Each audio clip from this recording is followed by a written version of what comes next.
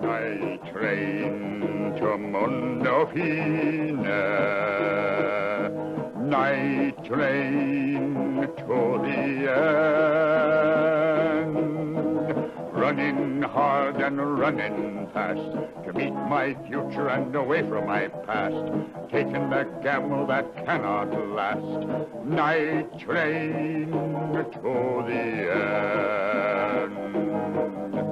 This is the Frater SH Night Show, and our first article is called "The Argentina Mysterious Light over ARATA."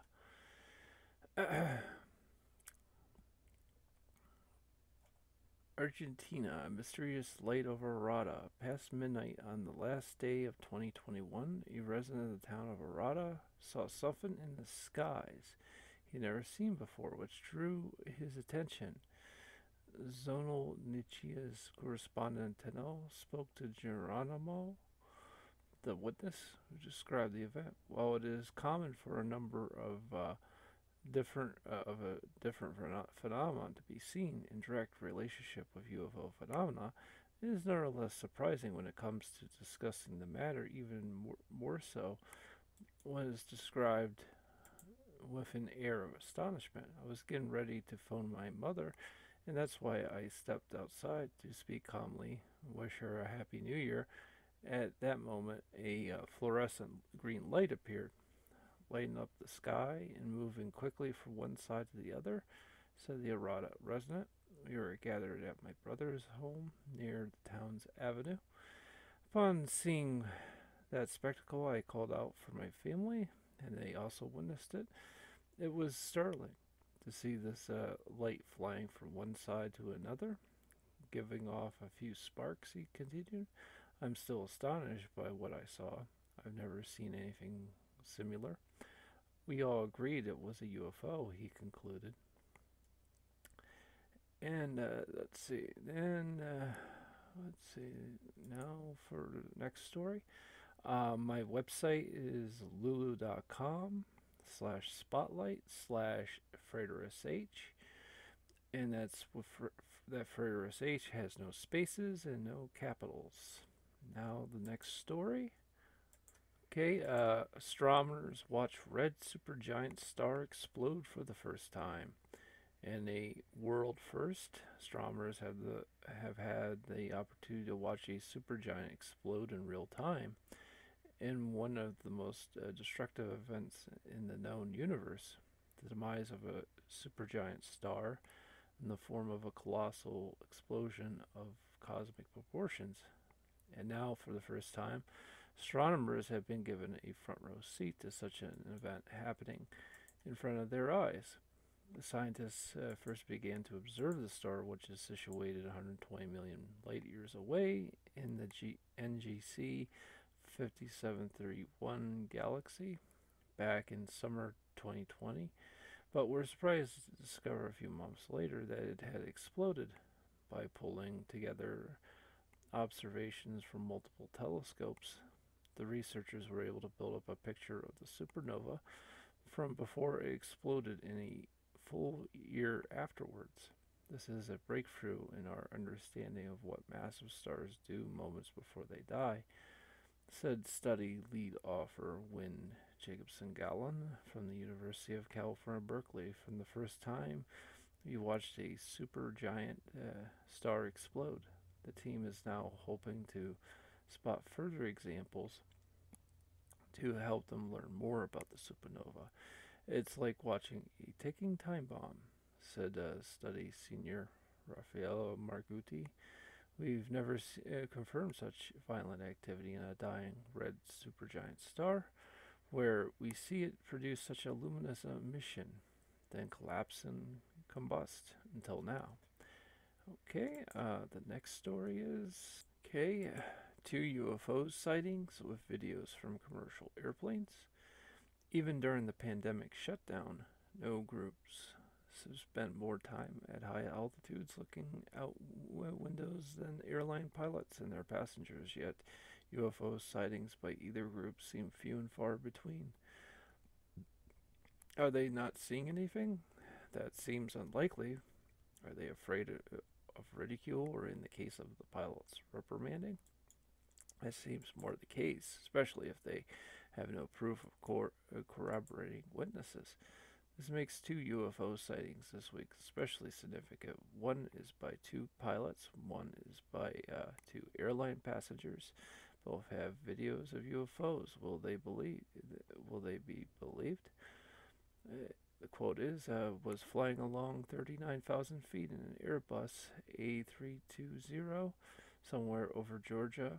Took out my phone to take photos of the beautiful Milky Way using the new iPhone 13 Pro Max.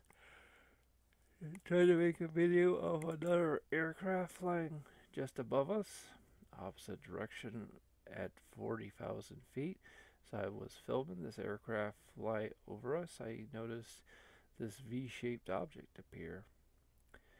This report comes from UFO Stalker website, which appears to have reposted it from the MUFON site, and implies that the witness was in the cockpit of an Airbus A320 passenger plane flying over Georgia on 1/3/2022 when the sighting occurred. The video of the sighting can be seen here and here. Unfortunately, there is no indication that the crew attempted to contact the other aircraft in their view at the time to determine if they also saw the UFO. The witness merely says, both Captain and I agreed that we would like to remain anonymous, and nothing was reported to the FAA or ATC. ATC is an air traffic control, and a call to it or the FAA would have required logging the sighting in the newly approved Pentagon database. Are pilots still afraid of reporting UFOs? The video is at night in poor quality, possibly due to the limitations of even the latest smartphone cameras. Other than the quick cut to the control panel, everything else in the video can be used for perspective. One commenter suggested that these are lights reflected from inside the cockpit or on its windows, but pilots would make that. But what pilot would make that mistake? At that point, there's no way to positively identify these lights over Georgia. I was flying from Glasgow to London with my girlfriend. We left Glasgow Airport around 6 a.m. Just before we prepared to land in Gatwick Airport, I saw this strange object. I started to film it, took some pictures of it. It was far away from the airplane. That's why you could see it very clear. It was roughly 3 to 4 miles away from our plane. It was hard to film it because you see it on video. The plane was getting ready to land.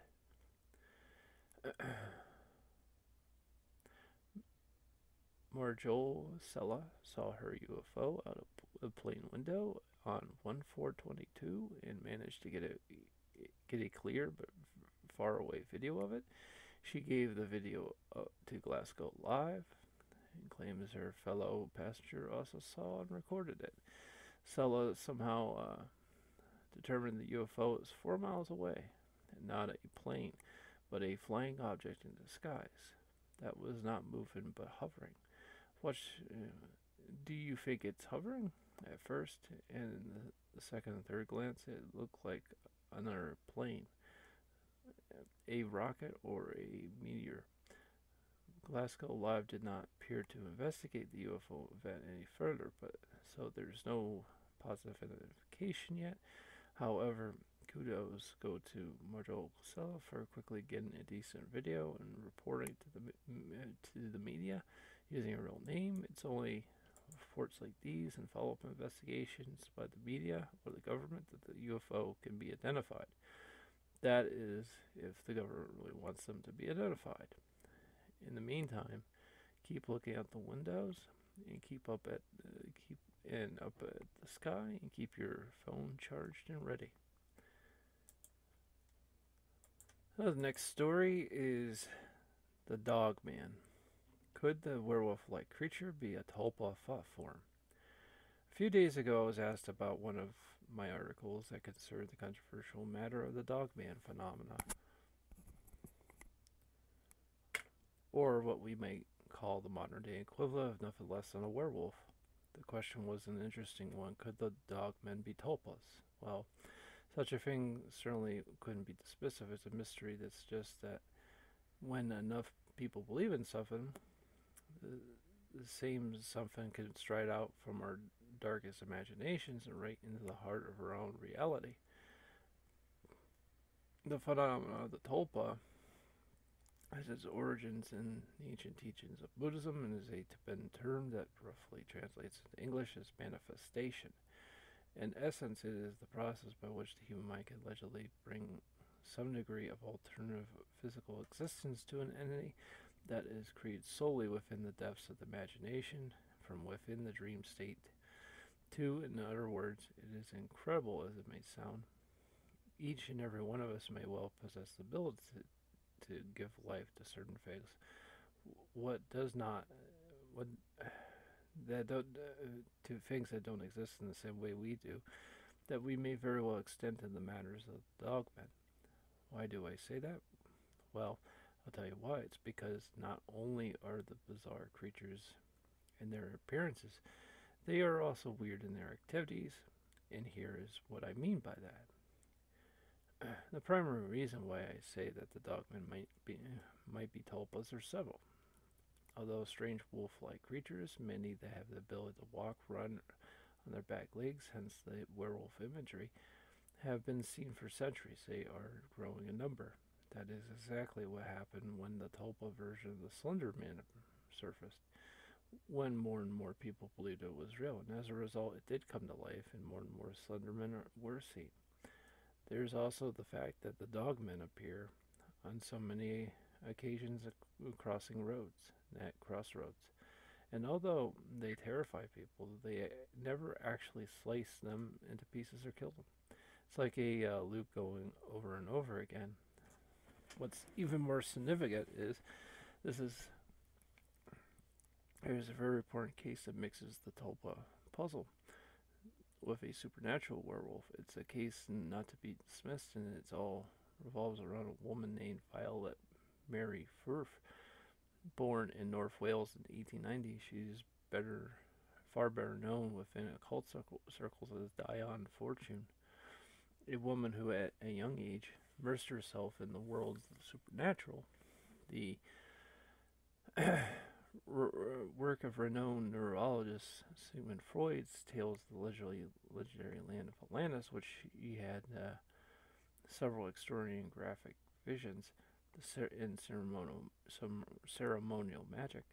She also claimed a regular contact with so-called ascended masters, powerful beings who were once human but who, over numerous reincarnations, became something far more than human, and who dwell in higher dimensions with those of our 3D world. Furch also claimed that a contact with the mysterious and ancient wizard Merlin of Arthurian lore and legend. She went on to write numerous books, including Through the Gates of Death, The Aspects of Occultism, Sane Occultism, and Psychic Self-Defense, the latter being undoubtedly her most well-known and influential title. It was in the pages of this particular book that Fortune told an astonishing story, one that may very well go to the heart of why the Slenderman has successfully achieved a strange form of reality outside the barriers of the internet. On the matter of how, on one occasion, she succeeded in creating a tulpa. Fortune said the artificial elemental is constructed by forming a clear-cut image in the imagination of the creature. It is intended to create consoling with something of the corresponding aspect of one's being. Another thing, just to cut off real quick, I don't recommend any of this kind of New Age stuff. This kind of occultism is in the realities of demons, and really the reality is what I think people are seeing are demons. but I cover the story as it's written. I'll read it as it's written. Flat out tell you that a lot of the stuff you're reading is very, very bad stuff. I mean, you shouldn't be getting involved with any of that. Okay, so she's talking about making idols here, and this woman, you know, this is this is this is not good. The creatures intend to create and sullying it with something of corresponding aspect of one's own being, and then evoke it into an appropriate natural force. This method can be used for good as well as evil. I think it's all evil. And guardian angels are formed in this way. No, they aren't. It is said that dying women, anxious concerning the welfare of their children, frequently form them consciously. I don't never heard of that. It was at an unspecified time in late 1928 when Diane Fortune created her very own tulpa, which one was filled with malevolence. Oh, jeez, it was filled with malevolence. And again, as like I said, you're just drawing demons. I mean, you do these kinds of things. Trust me. Something which was almost certainly dictated by the fact that at the same time the question in Fortune's own mind was in a distinctly negative and anger-filled state of flux. On the afternoon day in question, Fortune was lying on her bed, brooding and fuming deeply on how just recently she said she received serious injury from someone who, at considerable cost to myself, I had industry helped. I was slowly tempted to retaliate. She certainly did that. From the way described, the way Fortune describes things, it sounds as if, while still on the bed, she did not fall completely asleep, but was plunging distinctly into an altered state of sleep meets wakefulness. It was a state in which allowed her to create a mind monster that leapt out of her dark and swirling imagination with truly incredible speed and ease. In that same altered state, recalled the same Nordic myths rose before me. I thought of Fenris, a wolf horror of the north. Fenris, a centuries-old Scandinavian supernatural beast, was a wolf of paranormal proportions. This is getting into demonology, pretty much. One that had perhaps far more a werewolf than it was a regular wolf, at least in terms of its sometimes human-like appearance from Nordic lore. It was said to have been the terrifying offspring of the Nordic gods Loki and Angrboda, and the sibling of the serpent god Jörmungand and the underworld goddess Hel. Mere sick instead of her finger Fenris in her state in sleep, the beast was put in an appearance. In fact, it's materialized right next to her on the bed. The appearance of Fenris coincided immediately with that, described as a curious drawing out sensation from my solar plexus. She went on to describe the creature as a well-materialized ectoplasmic form. It was gray and colorless and had weight. If you are wondering who or what Fenris is, take a note of the words of the website Norse Mythology for Smart People, where you're told Fenrir is an Old Norse Fenrir, the most infamous of the many wolves in Norse mythology. His importance of the pre-Christian Scandinavians is demonstrated by his being depicted by numerous surviving runestones, not to mention his ubiquity to Old Norse literary sources. This is the son of the god Loki and the giantess Angrboda, Bua, which makes him the brother of the serpent Jörmungand and the underworld goddess Hel. That the monstrous wolf had noticeably weight, suggests that tulpas are not mere ethereal specters, but entities which, under certain circumstances, display a fair degree of physicality at the time. Fortune had no real meaningful understanding of the nature of or concept of thought forms and tulpas. It was only after her own experience that she chose to look into the matter to a deep level, to what almost an obsessive degree. It's notable, though, that she managed to create such a perfect example of the phenomena, all without knowing how she achieved it, which may very well have a major bearing on why so many people today are seeing the dog man, but without fully understanding how in such a situation could ever be. People are manifesting the dog man. I think that they're demonic entities manifesting, uh, creating, shape shifting into these kind of things. People are manifesting the dog man, but as fortune experience shows, you hardly need to be an expert to cause an imagination to become reality. Could that be the case with the dog man? Now that it was a growing, now that it has a growing following, maybe. Okay. Well, that's it for today. There'll be a new episode every night. Thank you and have a great night.